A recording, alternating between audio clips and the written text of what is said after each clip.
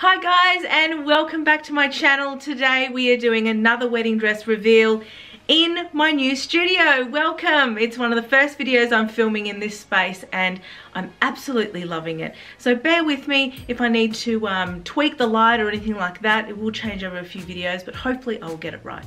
Let's get right into the video. Today I have been waiting for this dress for a little bit over 4 months. Now I received it about 4 months ago, but I had to put the dress on hold because of the whole COVID-19 situation. The bride decided to not have her fitting right away and is having it now in a couple of weeks.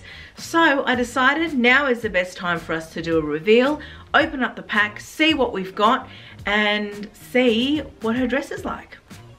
Okay, now guys, it's quite a big one today. It is huge. So, and it is quite heavy because I know that it is full of beads as well. So, just gonna crack it open. All right, first thing is I've got 2 packs. One is the veil that I can see here. Beautiful. It looks very, very long. And then the other one is the dress in ivory. Ooh, check out this fabric. I don't know if you can see it. It is covered in beads, absolutely covered. Okay, I'm going to, It has been so long ago since I designed this dress, I can't even remember what it looks like. Oh wow, okay, I've used the twill satin here, which is like a stiff satin that has a bit of texture. Ah, this is beautiful. I need to get this on the hanger, guys, because you can't quite see it. But down the bottom here, got the twill satin, which is such a beautiful fabric. I've started using it a few years ago, but I don't do it on a lot of gowns. And I think that's just because usually it's a special request, so people would request that they want that fabric, or else they would just go with a normal satin. Wow, she's gonna be so happy. So I don't know if you can see that, guys. Stunning. So we've got the corset bodice inside the dress in a sweetheart. Then we've got this beautiful heavy beaded lace that runs right down the arm. Gorgeous. And then we've got the back, which is super beautiful, and there's pearl buttons right up the back. So let's hang this up. Basically, what this dress is like is it's obviously got an illusion neckline made of mesh. So this is ivory tulle along the bodice here. Then we've got this gorgeous beaded lace that's made of sort of leaves in a leaf pattern all over the dress. Really great if you're the type of bride that isn't a girly bride, that doesn't like a lot of flowers and floral design. This kind of design is perfect. There is the corset bodice underneath, which I will show you. And I've also put some beading down the bottom and bled it into the skirt as well.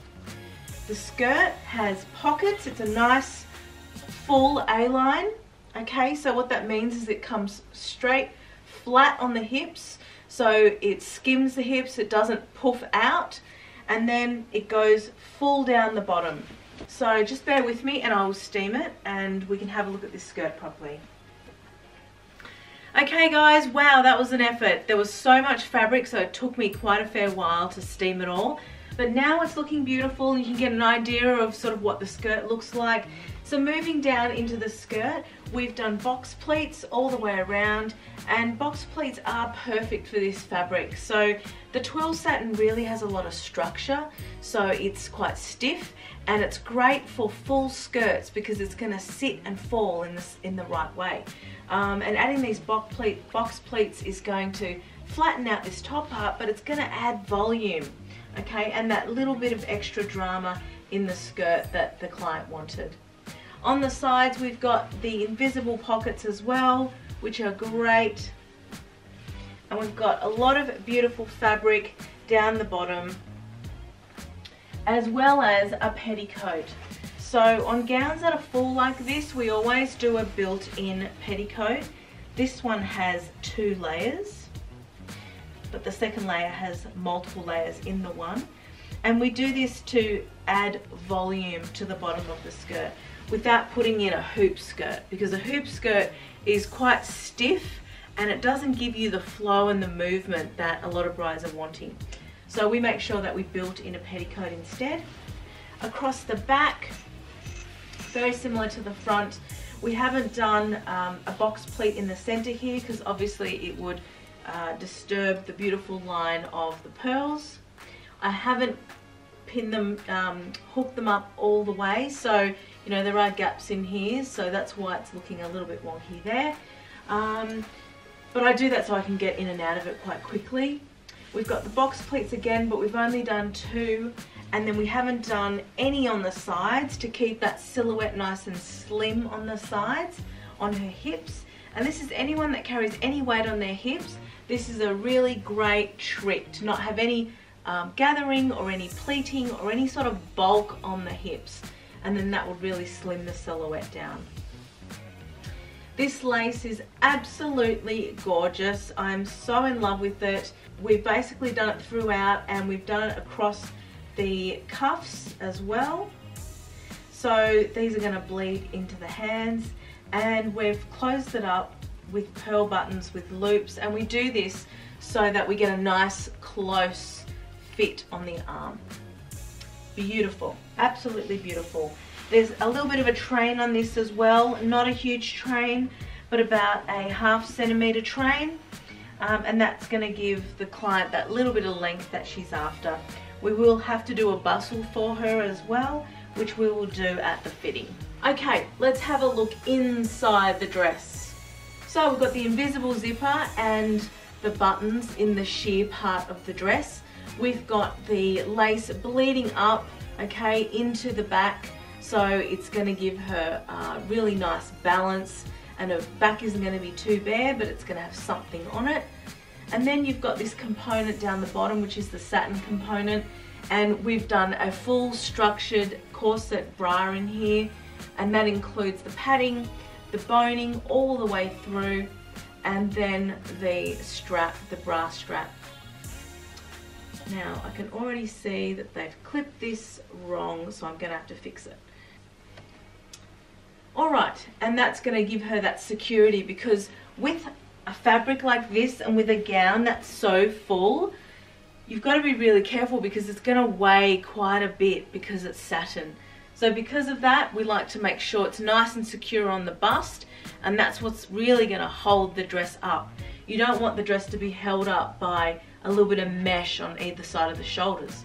So it's important that there's a really good structure in the bust. Looking at this box pleat, I think I'm actually going to iron out the bottom parts of the box pleat, like these ones, just so that they fall a little bit nicer and they're not so jagged. So I'll do that before her fitting.